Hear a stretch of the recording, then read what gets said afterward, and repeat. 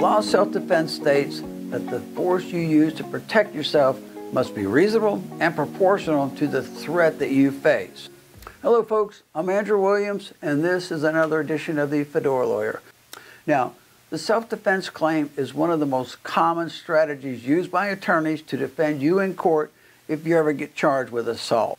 The law defines assault as any of the following. Assault is when you intentionally, knowingly, or recklessly cause bodily injury to somebody, or you threaten somebody with imminent bodily injury.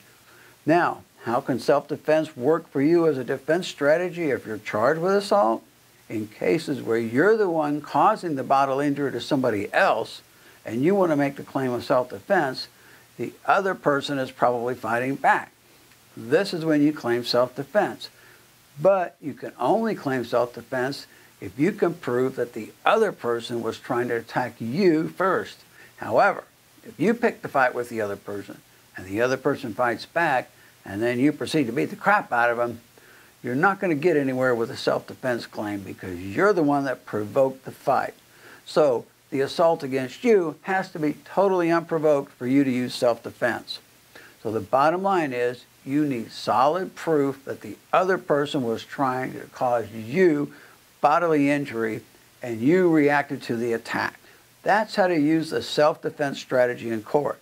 It has to be a situation in which a reasonable person would have feared for his safety.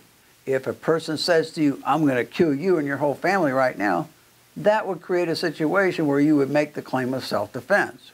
However, it has to be imminent, which means immediate, right now, so that you need to do something right now to stop the threat. Some things just don't qualify as imminent.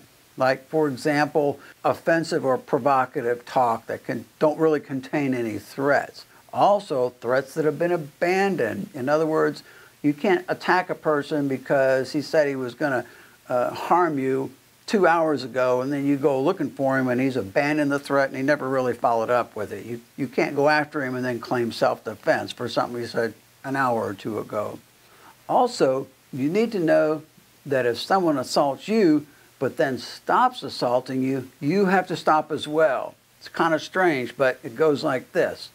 If somebody starts a fight with you and then you get the upper hand and you start beating him up and then he quits, you have to stop as well. It's not self-defense for you to continue to engage in violence against that person once he's thrown in the towel. And finally, the attack from the other person must be unprovoked.